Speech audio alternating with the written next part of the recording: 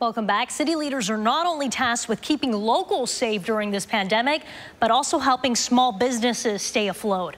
Our JJ Burton is in Madeira Beach, where city leaders have approved waiving rent for some businesses.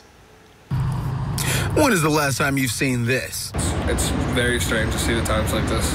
Boarded up businesses, empty parking spots at Johns Pass Village, and we're closed signs on just about every business throughout Madeira Beach. And with more and more people catching the coronavirus, times are bound to get a lot tougher for all of us, including the local businesses out here. Spencer Jacoby owns The Reef on Gulf Boulevard. Restaurants are even closing doors because they can't afford the bills every single month. And sadly, some of these businesses will not reopen. But city leaders voted to help the businesses that rent property owned by the city, like the Snack Shack and the Saltwater Destination. They will get at least 1 month free rent. That's a good thing that the city's out there to help right now. And Jacoby's restaurant is one of the few that are still open. And he says they're usually packed. It's Easter Sunday today, and the bar it would be packed. It doesn't matter when it was, where it was. The bar is always packed here. Our breakfasts are killer. Even though his business is hurting right now, he's still finding ways to help the community, specifically those on the front lines. We're offering 50% off for any of the hospitality workers, 50% off for any hospital, police officers, firefighters, anybody in the medical field.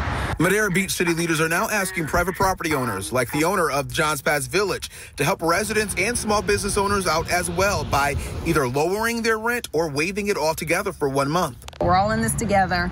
In Madeira Beach, JJ Burton, ABC Action News.